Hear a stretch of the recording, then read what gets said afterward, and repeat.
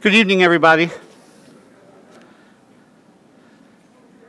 I'm tempted to start out by saying it was a dark and stormy night, but I won't do that.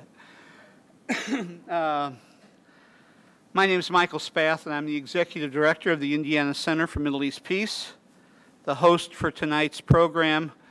We're a voice of conscience for peace, justice, human rights, and intercultural encounter. So yes, even with masks on, and it's important that we're masked and following all of Plymouth Church's and the CDC's guidelines, it's very good to see you all here and welcome us back together. It's important as we gather to acknowledge that we do so on the traditional land of the Miami, Potawatomi, Shawnee, and Delaware tribes, and we pray that what we do here will honor them and those present among us today. It's also important for us to thank Plymouth Church for hosting us from our very beginning more than 16 years ago. Even before we were a 501c3 in 2005, our first program was here in 2001 in this room with 12 people. From our very beginning, Plymouth has not only been our host, but a real partner in every sense in our work of justice. So we thank Plymouth and the pastors and the people of Plymouth Church. And we're glad that our friends of the Third World, Jim and Marion, are here. Okay. You know, I was reminding Lucas, Quentin was reminding Lucas that, Quentin, you met Lucas in 2006, you said. I've known Lucas and his family since 1998 when I was living in Amman, Jordan, and I met Lucas's dad, Al-Zoughbi, there. And like any good Bethlehemite, Zoughbi said, "Come and see." And I went and saw and met Lucas and his family in Bethlehem, and I've been back more than 30 times since then. And I say this often, but it's heartfelt, Lucas. Without Zoughbi and his wife Elaine, who's from South Bend and who attended Manchester College, Lucas attended Manchester University. Without you and your brothers and sister, there wouldn't be an Indiana Center for Middle East Peace, and we wouldn't be here tonight. So I'm just always really grateful to you, Lucas, and to your family for my life's work, really, since 1998. Lucas and I collaborated together on projects when he was at Manchester University. You've read the introductory material about Lucas's PhD work at Michigan State on trauma and Palestinian women, children, youth, and political prisoners and their coping and resistance strategies. And I'll let him tell you more about that work in his presentation. The only thing I'll add before I turn it over to you, Lucas, is that we've hosted your dad here in this room on more than one occasion. We've hosted your mom and Marcel, your sister, here in this room. We've raised money for We Am as one of our first and most important mission partners from our beginnings 16 years ago. So your family does. Your family does. And we love you. We love your family. And we're really delighted to have you and your wife, Jessica, married now 2.5 years, with us tonight. So, Lucas, welcome.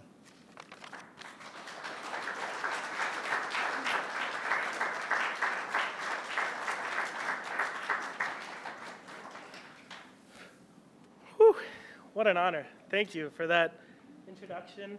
And I have to say, yes, you know, really, Michael is family. And I was telling him this evening how it really felt like he was always there during my childhood. And that's a great thing. And after, when I came to the U.S. to study at Manchester University, he was also there. And really grateful for your presence in our lives. So with that, thank you all for coming, and thank you for inviting me to Michael and the Indiana Center for Middle East Peace, right? Today, I'm going to be talking about some difficult things.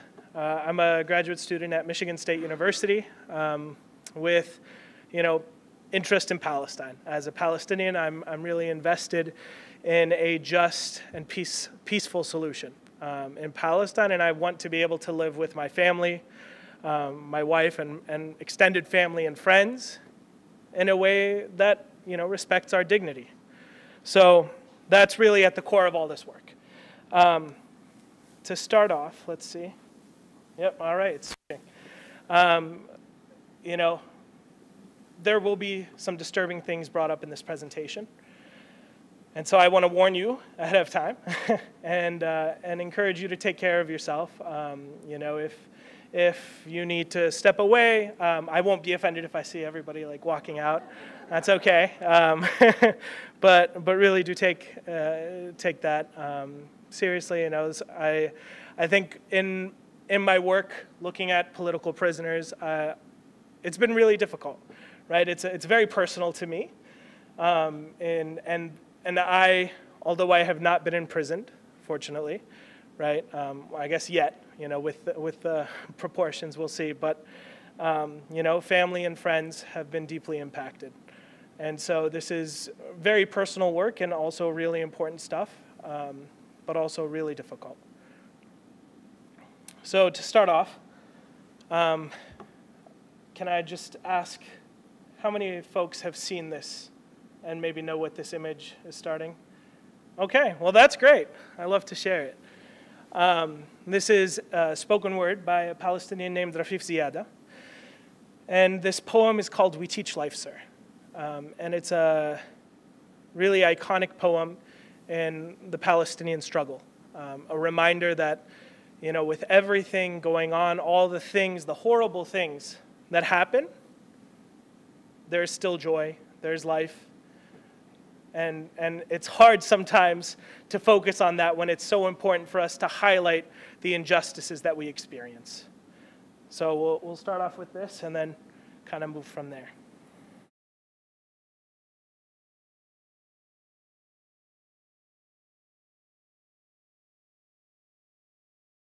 I'll start with this poem. I wrote this poem when the bombs were dropping on Gaza, and I was the media spokesperson for the coalition, doing a lot of the organizing. And we had stayed up to about 6 o'clock in the morning, perfecting every soundbite. And by the end, if you're Palestinian, most Palestinians get tired and start pronouncing our P's as B's. So we become Palestinians by the end of the day. So I was practicing my P's all night. And the next morning, one of the journalists asked me, "Don't you think it would all be fine if you just stopped teaching your children to hate?" I did not insult the person. I was very polite. But I wrote this poem as a response to these types of questions we Palestinians always get. Today, my body was a TV'd massacre. Today, my body was a TV'd massacre that had to fit into sound bites and word limits. Today, my body was a TV'd massacre that had to fit into sound bites and word limits, filled enough with statistics to counter measured response. And I perfected my English and I learned my UN resolutions. But still, he asked me, "Ms. Ziada, don't you think everything would be resolved if you would just stop teaching so much hatred to your children?" Pause. I look inside of me for strength to be patient, but patience is not at the tip of my tongue as the bombs drop over Gaza. Patience has just escaped me. Pause. Smile. We teach life, sir. Rafif, remember to smile. Pause. We teach life, sir. We Palestinians teach life after they have occupied the last sky. We teach life after they have built their settlements and apartheid walls. After the last skies, we teach life, sir. But today, my body was a TV'd massacre made to fit into sound bites and word limits. And just give us a story, a human story. You see, this is not political. We just want to tell people about you and your people. So give us a human story. Don't mention that word apartheid and occupation. This is not political. You have to help me as a journalist to help you tell your story, which is not a political story. Today, my body was a TV'd massacre. How about you give us a story of a woman woman in Gaza who needs medication. How about you? Do you have enough bone-broken limbs to cover the sun? Hand me over your dead and give me the list of their names in 1,200-word limits. Today, my body was a TV'd massacre made to fit into sound bites and word limits and move those that are desensitized to terrorist blood. But they felt sorry. They felt sorry for the cattle over Gaza. So I give them UN resolutions and statistics, and we condemn and we deplore and we reject. And these are not two equal sides, occupier and occupied, and 100 dead, 200 dead, and 1,000 dead. And between that war crime and massacre, I vent out words and smile, not exotic, smile, not terrorist. And I recount, 100 dead, 200 dead, 1,000 dead. Is anyone out there? Will anyone listen? I wish I could wail over their bodies. I wish I could just run barefoot in every refugee camp and hold every child, cover their ears so they wouldn't have to hear the sound of bombing for the rest of their life the way I do. Today, my body was a TV'd massacre, and let me just tell you, there is nothing your UN resolutions have ever done about this. And no soundbite I come up with, no matter how good my English gets, no soundbite will bring them back to life. No soundbite will fix this. We teach life, sir. We teach life, sir. We Palestinians wake up every morning to teach the rest of the world life, sir.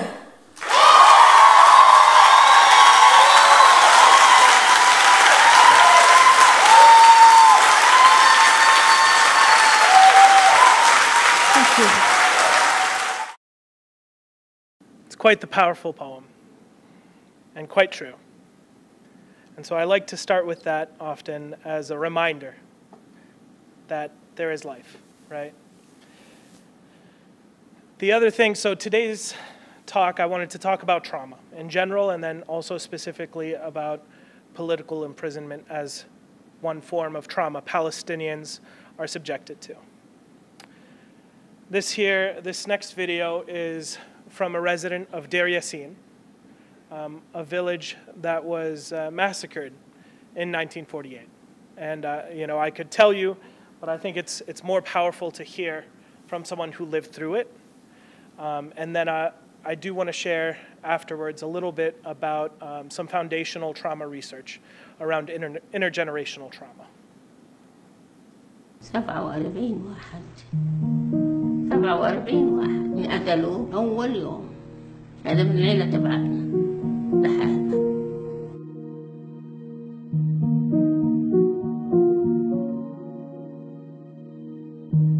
أنا كنت عمري 8 سنين، كانت الساعة 5، كنا نايمين، دخلوا على البيت ورش أبوي قتلوه.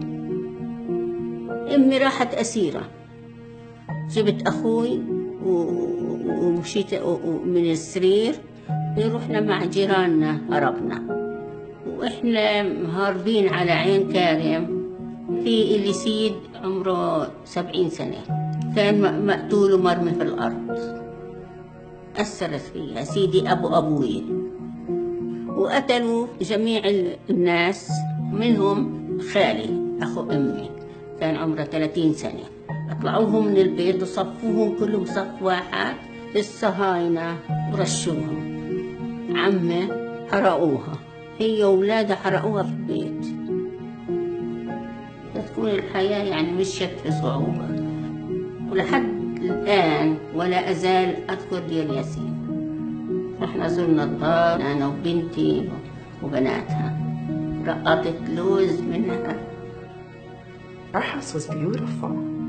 Back in 1930s, it was a 2-story. Deir Yassin was known for its pure air, and it was high up in the mountains, so it has this very serene type of environment. وبعدين طلبنا إن نشوف البيت، قالوا لنا لا، ما شفناهوش، بس من وراء الدار كنا.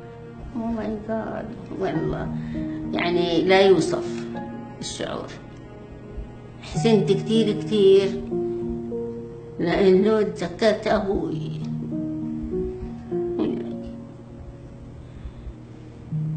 تذكرته كثير أبويا.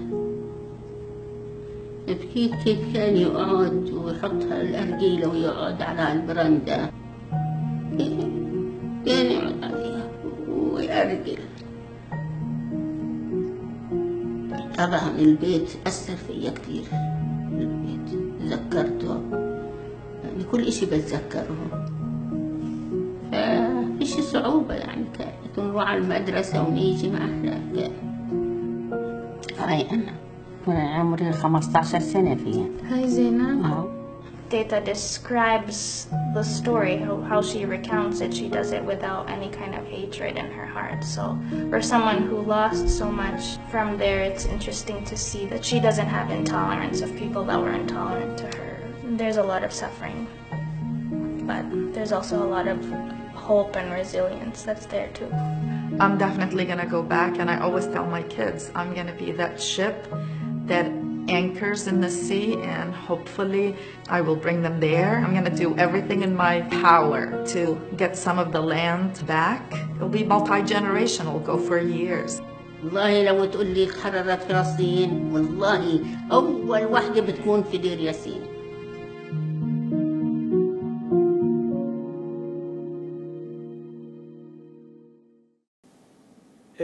Can I ask who was familiar with the story of Deir Yassin beforehand? Okay, great. So Deir Yassin is one of 33 villages that experienced a massacre during 1948. 33. And during that same time, more than 400 villages were completely erased, right? And so I'm sure many of you have seen this map here showing the loss of land since 1918 on this far left corner, far left side, to 2015 on the right side. And what this map represents isn't just the change of ownership over land. It represents ethnic cleansing. And recently, there's been some fairly exciting research on trauma, specifically intergenerational trauma. There's one foundational study where they brought mice, a generation of mice, and they had them smell cherry blossom while also being electrocuted, a trauma. And eventually, this generation of mice began responding to the cherry blossom smell on its own as if they were being hurt. Well, then what they did is they bred the mice.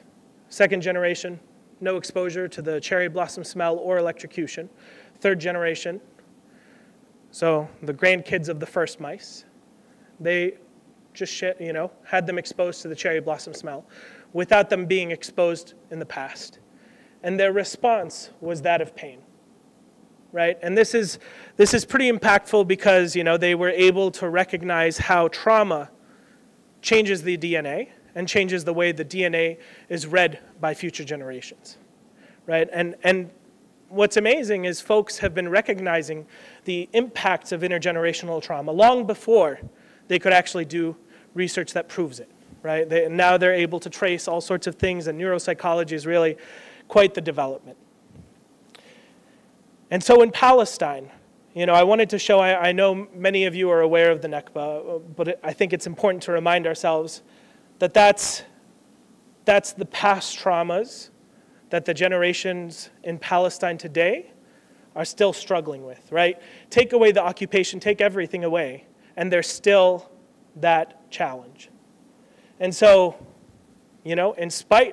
so we've experienced this trauma, this historical trauma, and it's gone through generations, and it has just continued.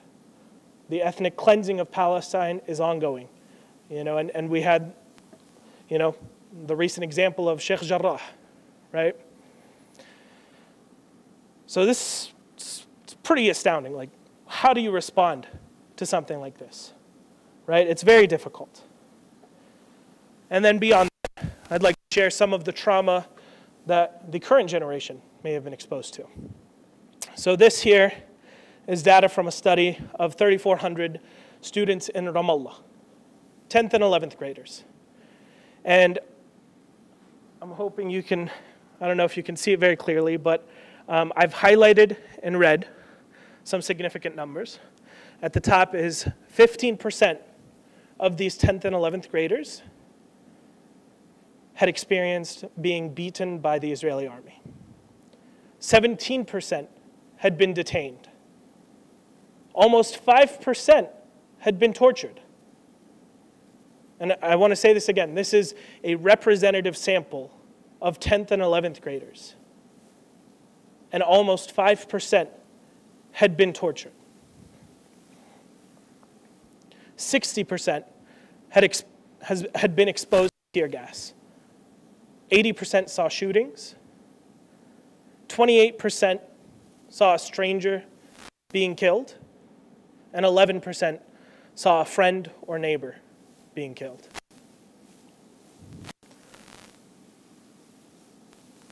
So when you see these things, these numbers, this level of exposure to direct violence and trauma, it's difficult. It's unbelievable and amazing that so many Palestinians continue to pursue their education, continue through higher education. And that's where the life is, right? And still people can experience joy. Another form of trauma is home demolitions. And since 1967, there have been more than 48,000 structures demolished. And when a 7-story building with 20 housing units is destroyed, that only counts as one structure. Okay? And this relates to imprisonment, as for a long time, one of the punishments for those who have been imprisoned and political prisoners is to demolish their family's home, right? And that was part of, that was part of the interrogation tactics that objected to. Although Israel says they no longer engage in that type of threatening and demolishing homes as a form of collective punishment, there are still many, many homes that continue to be demolished. And although the tactics, they have changed, right? In Sheikh Jarrah, there were false claims of deeds, right? Claiming that this home was owned by certain entities. So again, I do want to share this trigger warning. Now is the point in the presentation where I'll talk about political imprisonment specifically. And, this is some really difficult, right? Really dark, frankly, this is the worst side of humanity. This is Amir. Amir is my friend. We grew up in Bethlehem together. And Amir was a student at Birzeit studying mechanical engineering. And on the 10th of September in 2019, at 1 a.m., the Israeli occupation forces raided Amir's dorm room in Birzeit. After breaking through the door, they used dogs to attack him, after which they beat him, cuffed and blindfolded him.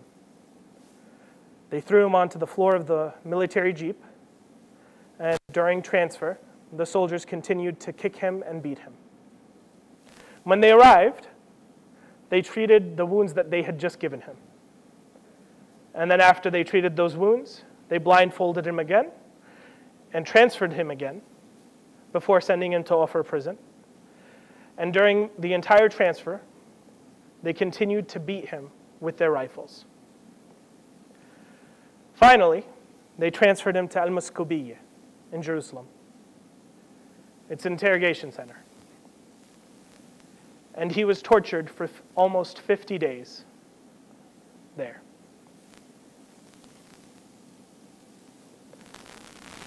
Amir was sentenced to 16 months in prison.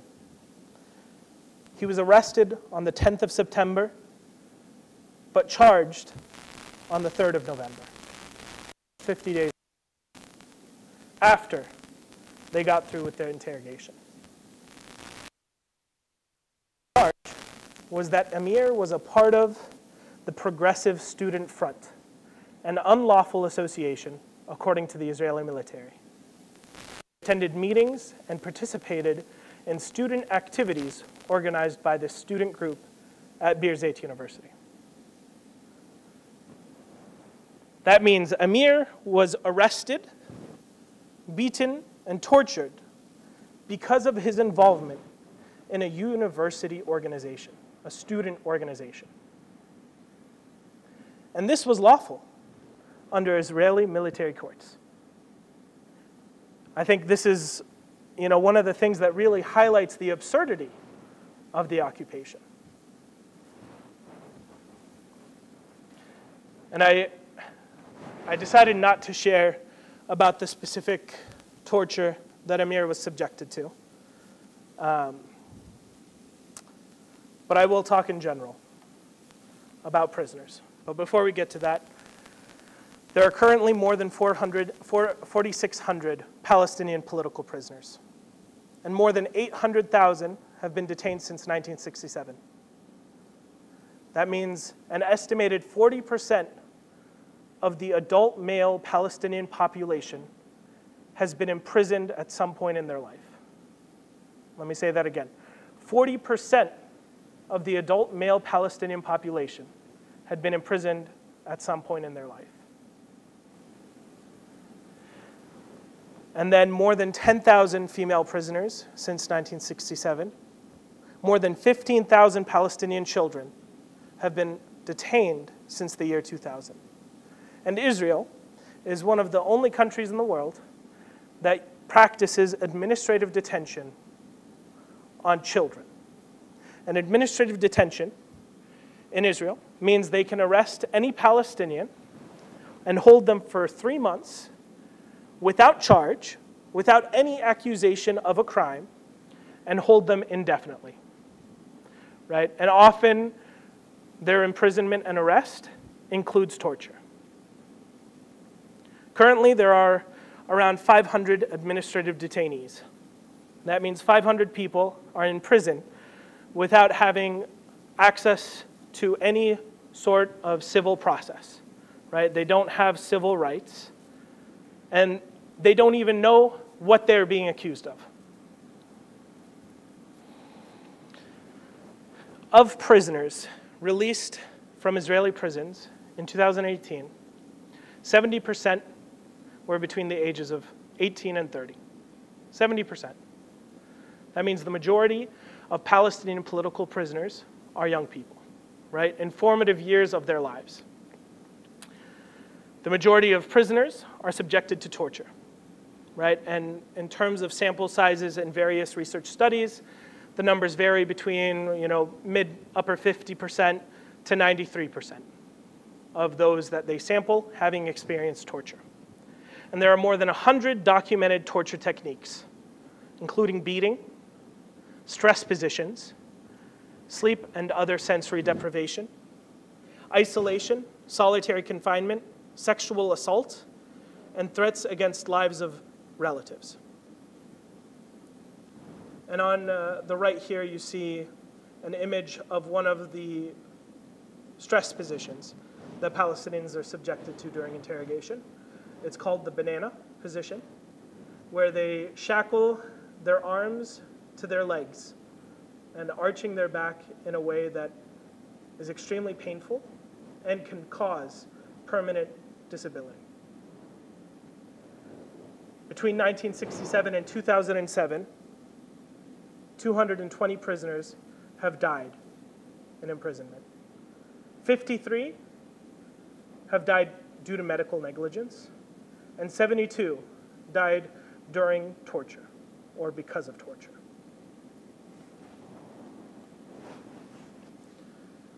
For children, they have no right to due process, and they may not even see an attorney for up to 90 days.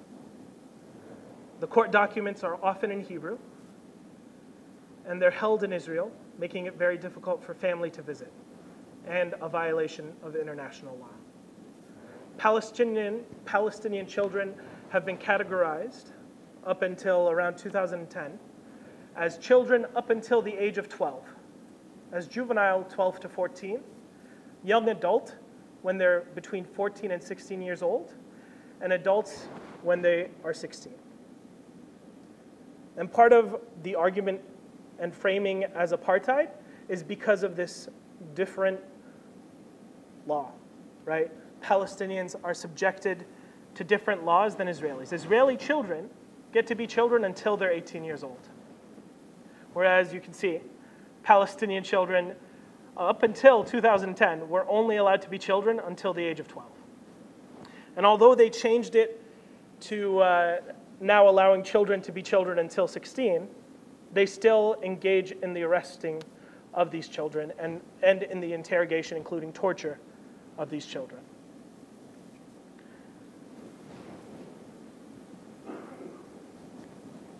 So for child prisoners, 73% experienced physical violence.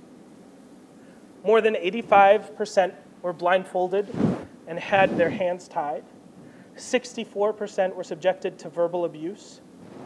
20% were subjected to stress positions, such as the banana position that I showed you a couple slides ago. And 49% were detained from their homes in the middle of the night. And this is particularly strategic, right? Going into someone's home where you typically feel safe and realizing in the middle of the night, you're not safe in your own home. And so, unsurprisingly, many of these children, after release, for months, possibly years, struggle to sleep, right? Because any night could be the next time they get arrested. And the other point is that they could arrest these children at any point, right? They always have access to the West Bank. We are under occupation. They can cut off movement anytime, and they do raid very frequently, different times of the day. And so I can't think of a reason that they would raid at night other than to intentionally cause that harm. 74% of the children weren't aware of their rights and informed. 96% were interrogated without the presence of a family member. And 49% were coerced into signing documents in Hebrew, a language most don't understand, right? So I really want to emphasize this. These are children, 12 to 17 years old, being kidnapped by a military, and then interrogated, abused, and then forced to sign documents in Hebrew, which were often admitting guilt, right? And this is all legal in Israeli military courts because of the dual system, right? Palestinians, we don't get civil rights.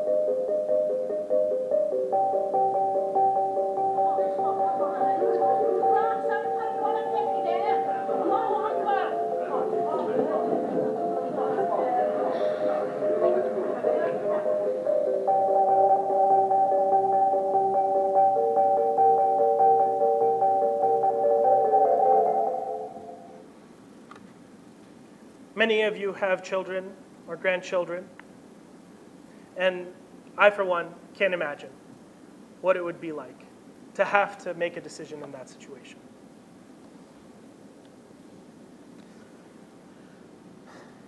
As you'd expect, all these things, everything going on, everything we are subjected to because of the occupation and the siege, the continued ethnic cleansing, it has an impact.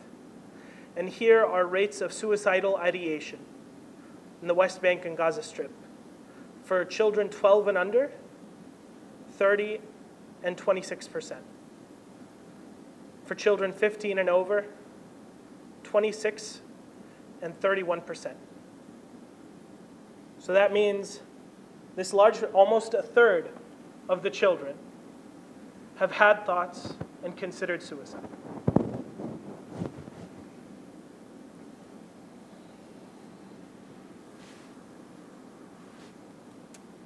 So for female prisoners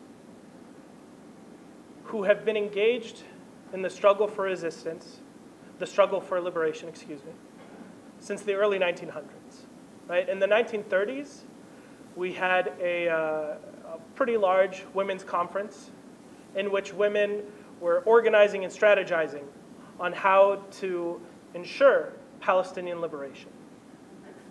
And that engagement in the struggle has continued.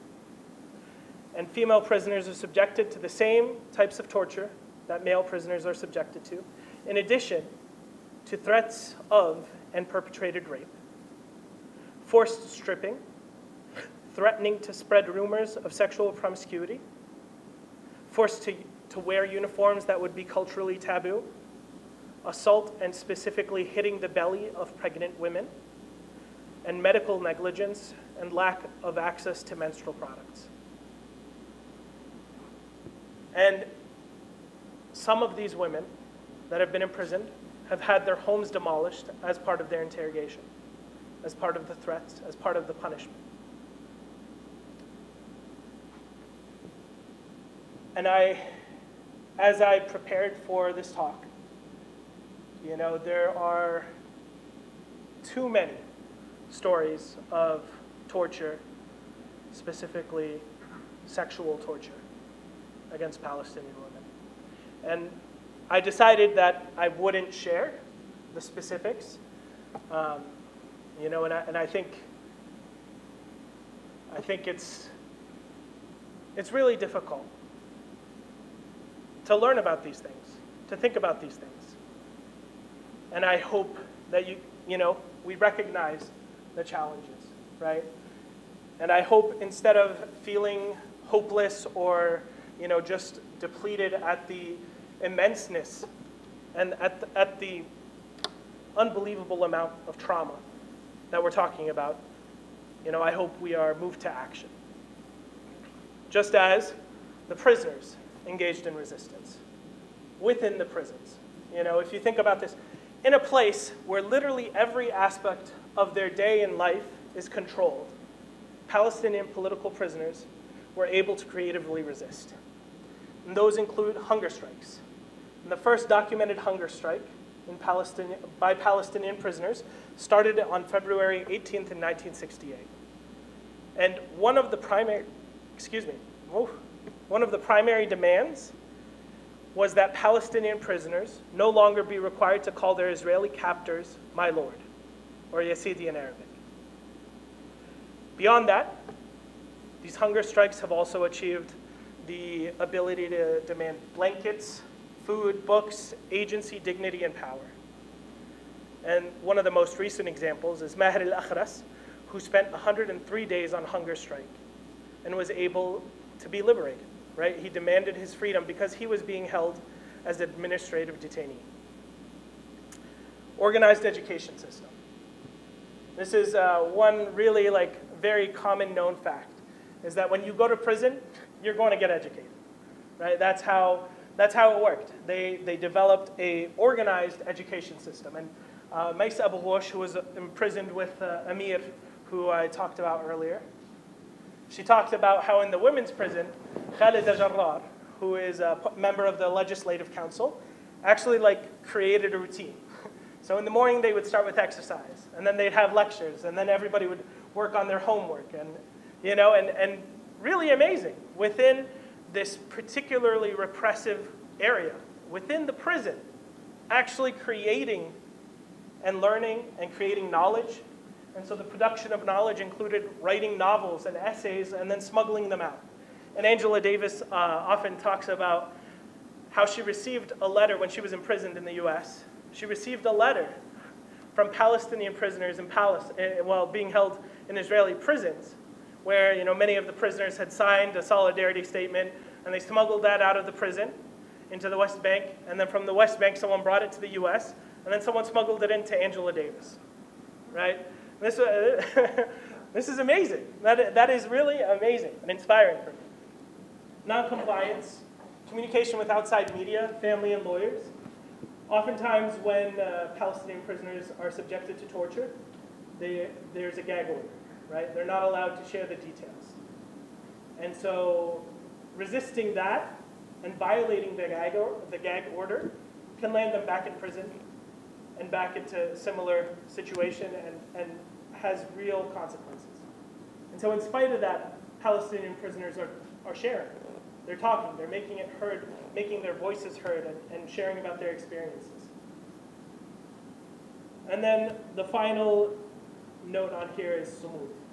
And sumud is steadfastness.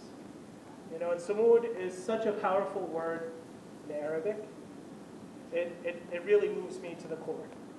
And one example of sumud was a female prisoner who was prepared for the threats of rape. When the interrogator made the threat, she took off her shirt and defiantly challenged the captor. Do it, right? And the interrogator was just, he didn't know what to do. And so in the end, she was just returned to herself, right? It's a very small victory in a really horrible place.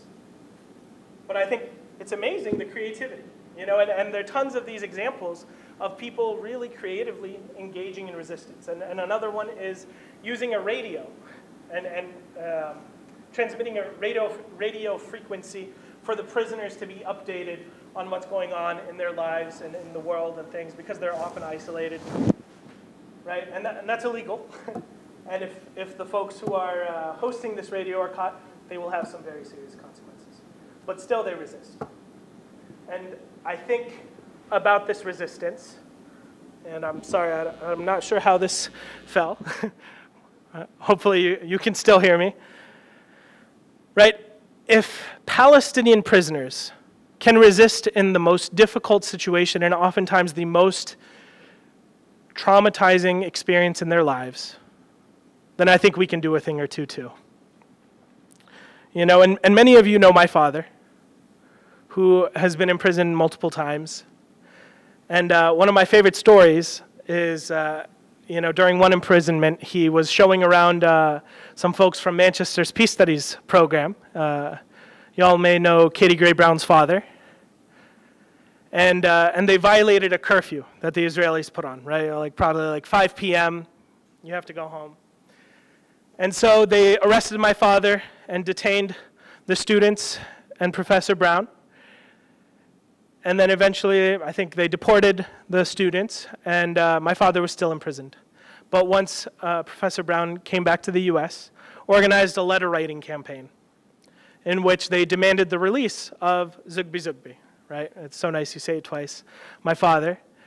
And after, my father says after they received I don't know how many hundreds of letters at the, the Israeli commander at the prison came to my father and began asking questions of who are these people? Why are they sending all this?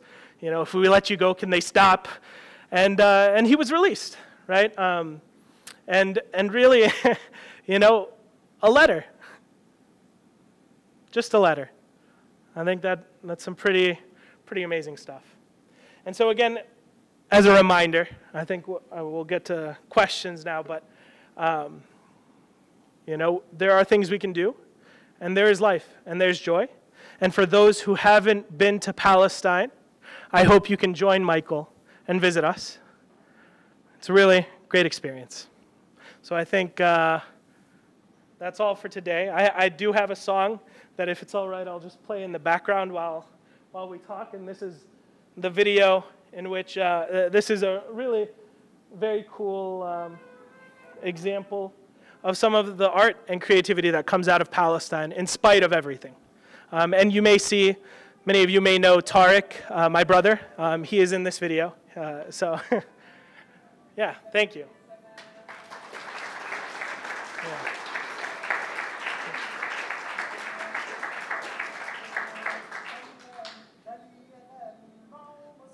Should I turn it down a little more? It's okay, yeah.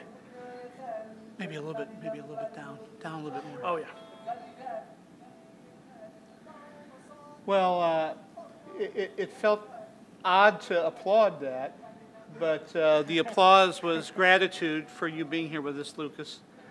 We have time for some questions from you all. Zoughbi always said that he's been arrested 18 times.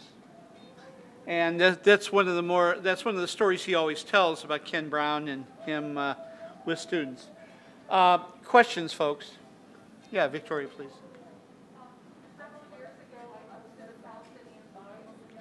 Victoria, why don't you stand up and just take your mask off while you speak so we can all hear. Several years ago, I hosted a Palestinian boy from the West Bank, and he attended our high school during a year. And we had lots of late-night conversations about his experiences in the West Bank. And one of the things that he shared with me was that he and his friends were in a gymnasium playing basketball like boys do. And that particular day, the Israeli soldiers decided to come down the street and just remind them who's boss. And the next thing those boys knew, tear gas canisters rolled into the gymnasium, and they were trapped and they were tear gas, but they were afraid to run out the front door. There was no back door. They were afraid to run out and escape because there was shooting out in the street, and they felt they were safer in the gymnasium with the tear gas. Every night that he lived with me, I had to put eye drops in his eyes because his eyes have apparently been damaged from the tear gas, and they would get so bloodshot and so sore that by the end of the day they were, and he considered himself fortunate that that's the worst that he's ever experienced, but it did traumatize him. And so my question to you is, have you or your siblings ever experienced tear gas or anything like that? I would be surprised if there were anyone from the West Bank who hasn't experienced tear gas.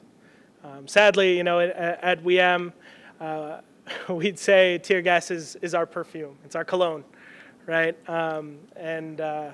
Yeah, sadly, it's used widely and freely. They're very generous in their tear gas allotments, I'd say.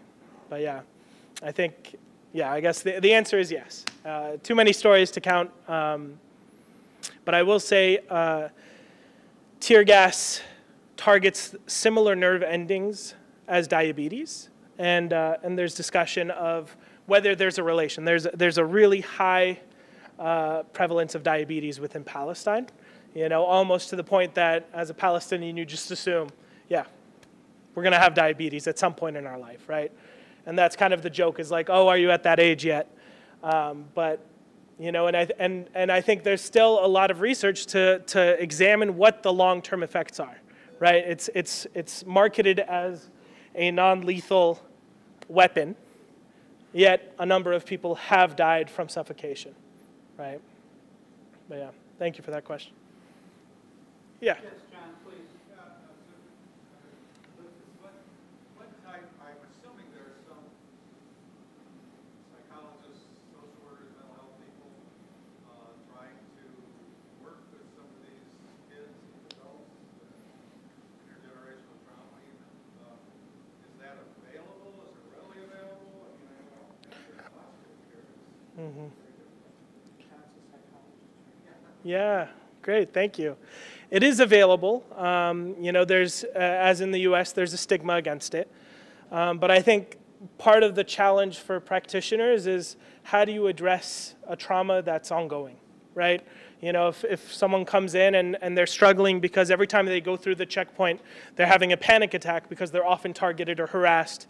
Maybe they're a larger build or the way they look or whatever, right? How do you address that effectively when it's ongoing, right? You still have to go through the checkpoint, and maybe desensitizing to some of that, right? EMDR might be helpful, but I think it's a challenge, and I think part of the critique and challenge or kind of the response to some of that is they don't want to normalize it, right? We don't want to be normalized to the impacts of occupation. We want the occupation to end. Talk about, just in response to John's question too, he was also asking about throughout West Bank and Gaza. So there's access to mental health professionals. It's not easy to find someone, is it? Yeah, it's. I think a part of it is also thinking about the culture, right? I think in the U.S. for clinicians, you're often not supposed to have another type of relationship with the clients, and when it's clan-based, right? My wife is a clinical social worker, and we were talking today about like what is she going to do in Palestine when everyone she sees is going to be somehow related to her or our family, or there are relations, and that's part of the foundation of our society. And so thinking about what alternatives do we need to engage with, but yes, also I think part of it is like fear, maybe like what is confidentiality when everybody knows everybody else's business. But it is also very difficult, right? And so that's something I think Jessica hopefully will be joining and working on. And there are new institutions that are starting. For example, in Bethlehem, there's a place called the Psychology Spa, which focuses less on individual therapy and more on like preventative care. And so there are a number of approaches that are being used, but it's still also difficult to access, especially considering financially. How do you fund these centers when the people that need the support might not have access to capital? For example, 2.4 million about in Gaza. How many mental health professionals? I read somewhere that maybe 1 or 2 psychiatrists. And how many counselors might be in Gaza? Yeah. Yeah, that's a great question. I don't know the number in Gaza of counselors, but definitely not enough. I heard it was less than 20. Yep, I think that would be very accurate. I think from the Palestine Health Ministry. Yep. Sorry, yes. Cher and then Linda.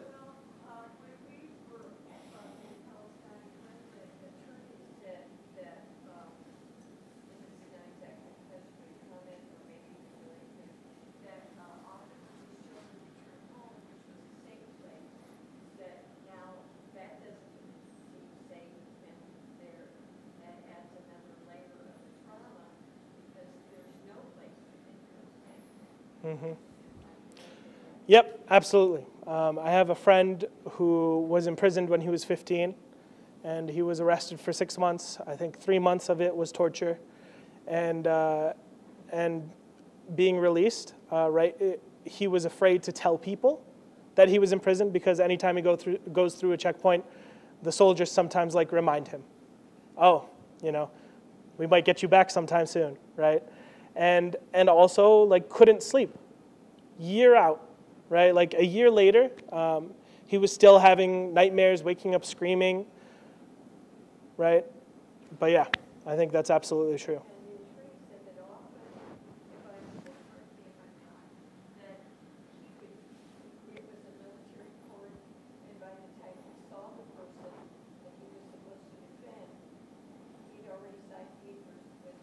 Yep.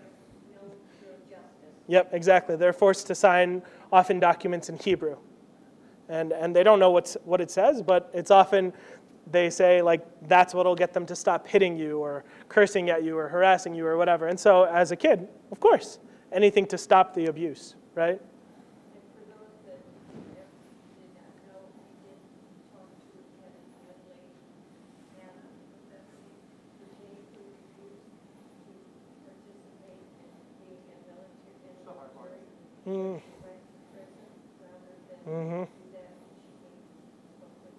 Yeah. Yeah. Thank you, Cher. Yeah, Linda, please. My question is maybe more a positive thing. I was very surprised when we were in Palestine at the high level of education of Palestinian people. And I look at you and you and me, I just hear our PhD students, few of us can claim to that level of education, which to me really is a signal of what's going to change, what's going to bring about change in this process. Can you tell me what's the history of such high levels of education? Absolutely. Yeah, thank you for that question. I think I will say a big part of it is growing up in Palestine. Oftentimes that's a phrase like you hear all the time, is if you want to resist the occupation, get educated, continue your studies, and then you can do something. The other thing I'd say is it's a form of resistance, right? For up until, I think, the early 1990s, Israel controlled every aspect of our education system in the West Bank. They decided who to hire, who to fire, when school was in, when school was out, right? There were, I think, over 30 textbooks that were banned, right, because they discussed Palestinian history or things like that. And oftentimes, if the unions weren't even allowed, and so Palestinians who were thought to engage in anything that Israel didn't want, including organizing a teachers' union, they were fired, arrested, or forced into early retirement. And so I think because of that, what does that span? That's, almost 30 years where our education system was completely controlled by the Israeli occupation. And during the first Intifada, many of you are probably aware that they closed many of the schools and universities for years. And so I think part of our response as a society to being not allowed to achieve our education, to actually go to school, to learn, to engage, and to control what we're learning, I think has led to that real motivation to embrace it when it's available.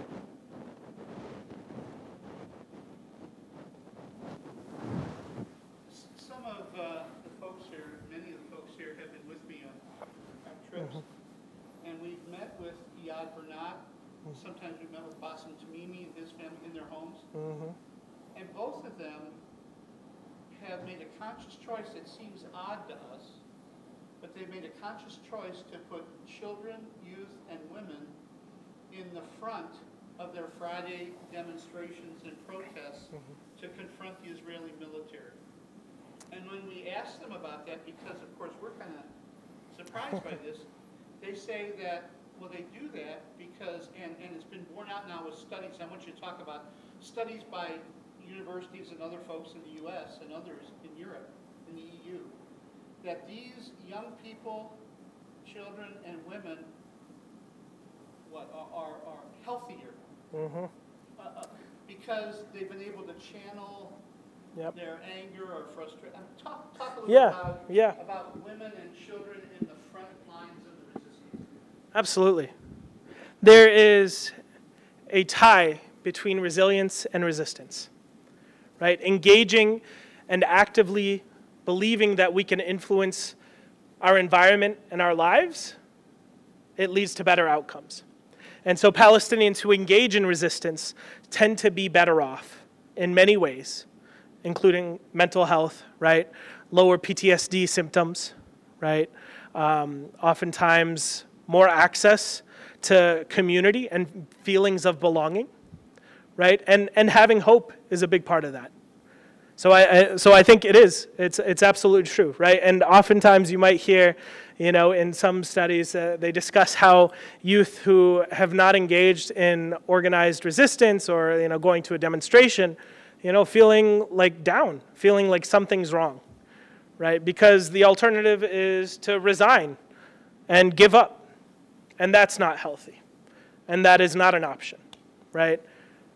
So I think, I don't know how much to say more about it, but it really is. And actually right now, one of the things I'm working on is looking at the relationship between critical consciousness and resilience. And it's interesting that we're finding that for folks of marginalized identities and marginalized backgrounds, there is a positive correlation. And so that, like critical consciousness, kind of, how do I define critical consciousness? It's like understanding their environment and their experiences, like through a political kind of understanding, like their systems of oppression that impact us, that has been associated with increased resilience for those individuals, right? And resilience is a protective factor as well as related to viewing kind of a better future in general, including like, access to employment, including education, and a whole bunch of other things. that I should have prepared, but I can't remember off the top of my head. But if, if anybody's interested in what those are, I can email them out later. Yeah, and one thing I do want to, oh, sorry, go ahead. No, please. Stand up, Andy, so we can hear you, please, would you? This might be a naive question, but when we think of post-traumatic stress, we think of medicine for start, and the treatment of someone with post-traumatic stress, does it look different? How do you anticipate moving into active stress, stress state? Yeah, absolutely. I think Zoughbi calls PTSD post-traumatic stress disorder. Yep, exactly. Absolutely. I think one thing I'll say is that I think PTSD, right, it originates with the U.S. and specifically veterans, right? So people who are actively engaged, right? Military that is trained going into a war zone, and then when they came back, they were shell-shocked, right? And so I think a lot of Western psychology in regards to trauma may not fully capture the experience of those who, let's say, were not trained in the military, right? And so, I'm hesitant to really apply that lens in Palestine, right? But people do.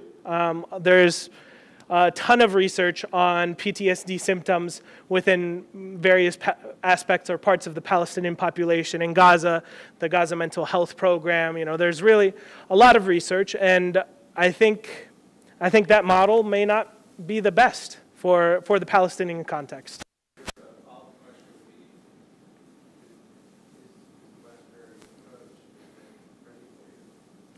Yeah, that is a great question. I guess we'll find out. I think that's part of what I'm doing right now is trying to figure that out.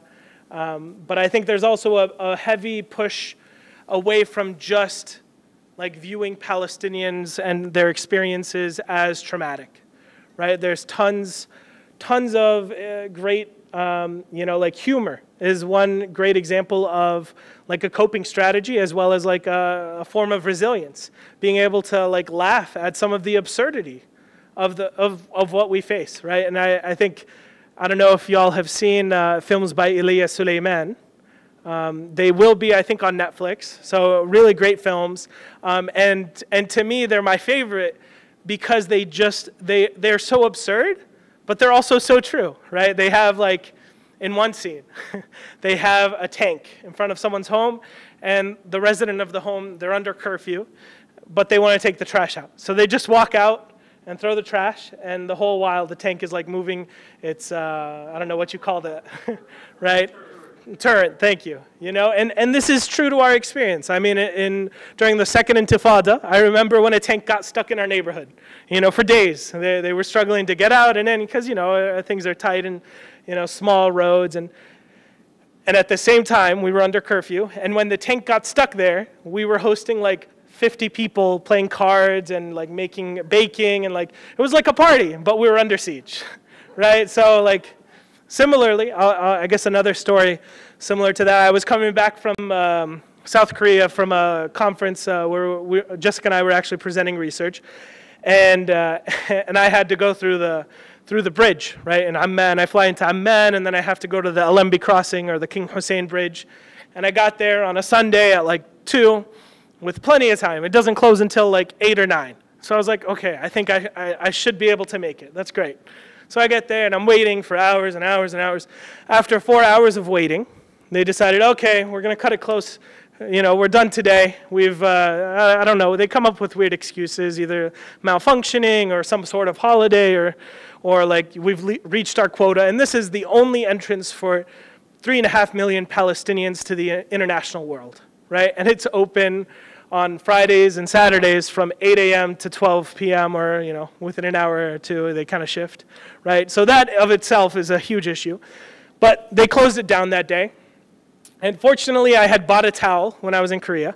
And we were all sent out, I think probably 300 or so Palestinians waiting to cross, families and children and some young men and, things like that. And and it was dark, and it was during Ramadan, right? So everybody was hungry and thirsty, and it was in the middle of this heat. Like it was I think probably 115 during the day or something. And so when I tried to lay down on the street, the asphalt was too hot to actually lay flat on, right? So that's why I was grateful I had the towel. But within an hour of us going back onto the street, and mind you, there are no hotels, no inns, like this is just for the border. And Palestinians are just going through to cross here. And so, we're all pretty much stranded. If you wanted to pay like $100 to get back to Amman to get a hotel or something, you could. But, Palestinians are not the best off economically.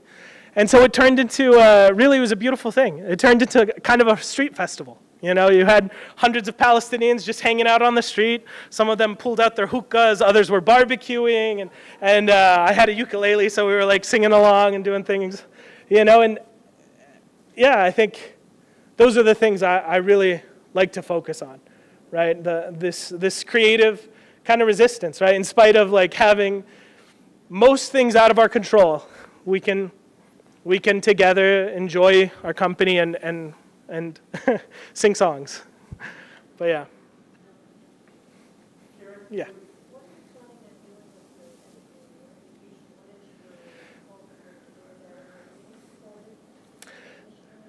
Yeah, I appreciate it. That's a good. A little bit, a little bit of hassle. It's a bit challenging within the academic setting. We've had a decent amount of like conflict within my department, specifically about Palestine and like various research and things like that. But overall, I think we're doing okay, or I feel okay. In terms, I am getting support. Fortunately, I received a fellowship from the university, so that kind of covers the cost of attending and gives me a stipend. But afterwards, it's really up in the air. I'm not confident in the availability of opportunities in Palestine, and so I'm really keeping an eye on various grant like requests for proposals, and there is some funding for like some research and work to do there. But at this point, I'm still trying to figure out what exactly it'll look like when I'm back. But I think it'll be advocacy, organizing, really working within the Palestinian community. So my specific field is ecological community psychology, and I'm very interested in one aspect, the political imprisonment and reintegration into society, and like looking at what services and supports are necessary for Palestinians who've experienced such trauma after being released. What can we do to make sure that they're able to contribute fully to society, right? And there's some research that has suggested that Palestinian prisoners who have been imprisoned have significantly higher rates of domestic abuse, right, or like perpetrating.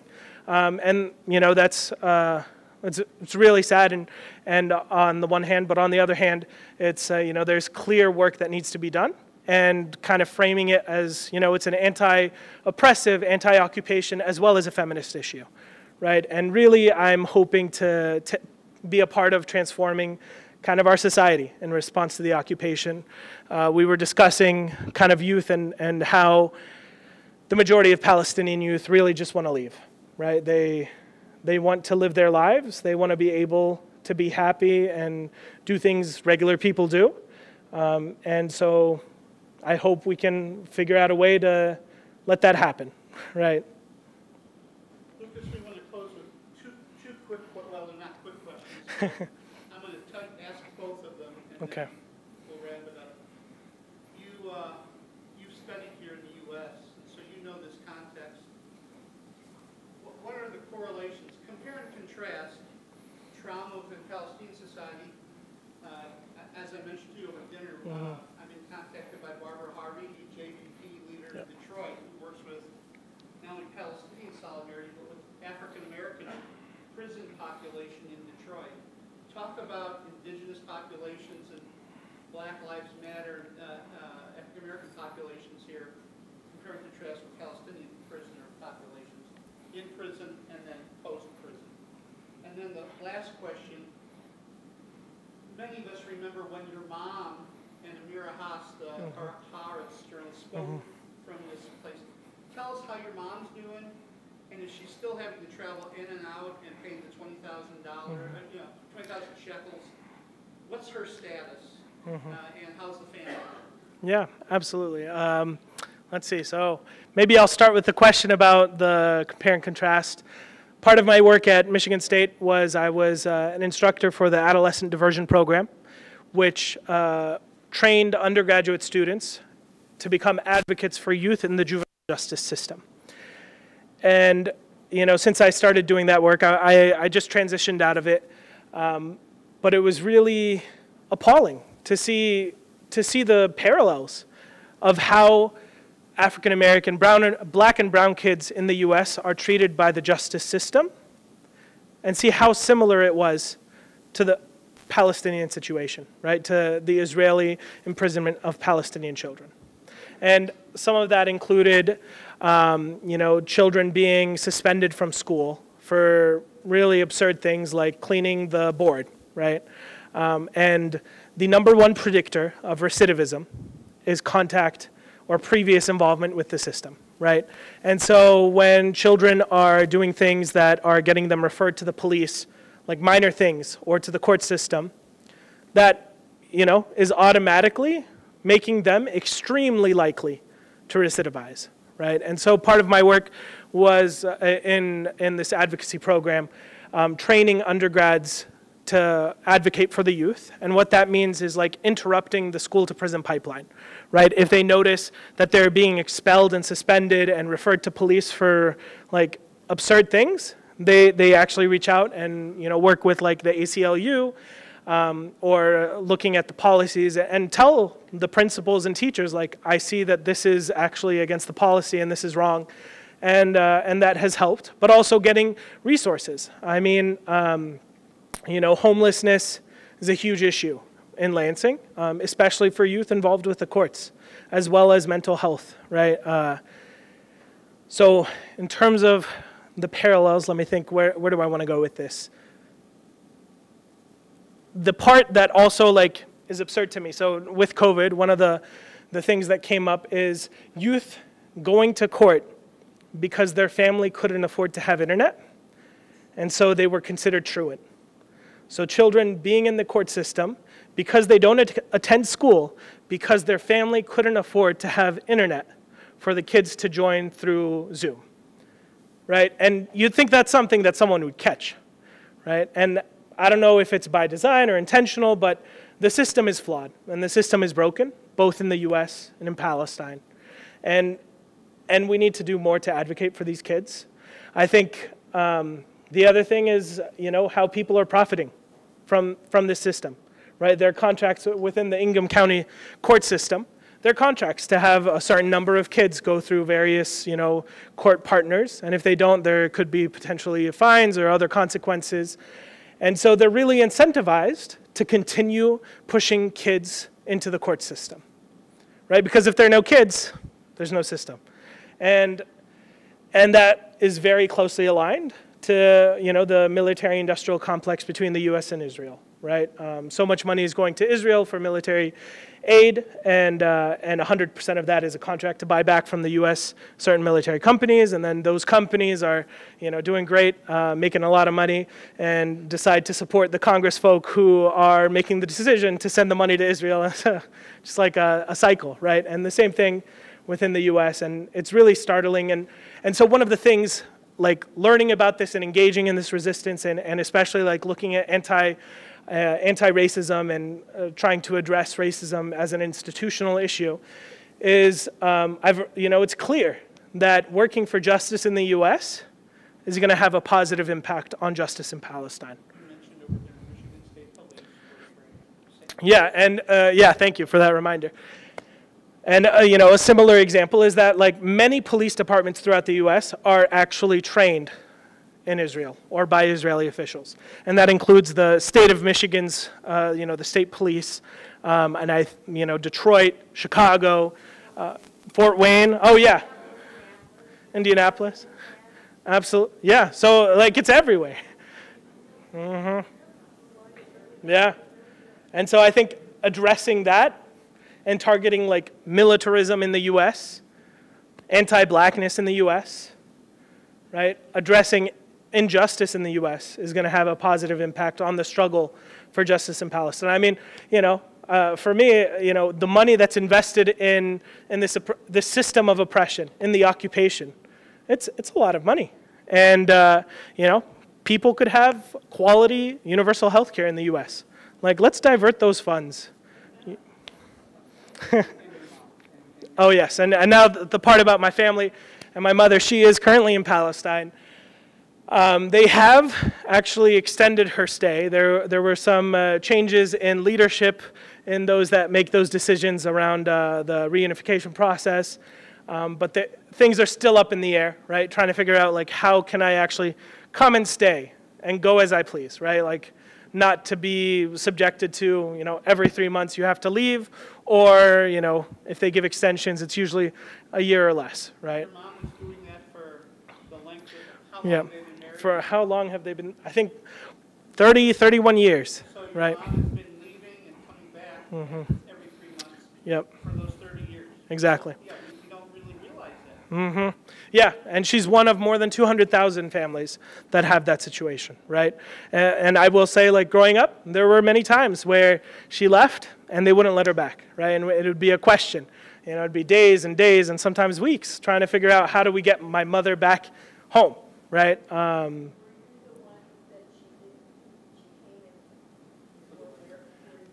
For the wedding, yes. She did make it, fortunately. It was a nightmare of a process. You know, I think it was a lot of going to Jordan and then going to the border, the bridge, waiting, and then being told, okay, today we'll let you in, waiting for 8 hours, 10 hours, and then being sent back, like, oh, I'll come back tomorrow, maybe. Then we'll see. And she was forced to actually pay a retainer of, I believe it was $20,000, around 70,000 shekels. And so if she stayed like 1 day more or violated any sort of, like any of the requirements or whatever they decided, you know, that money is gone, right? And so we'll see what happens, but we're working on it. Let's say thank you to Lucas. Yeah, thank you.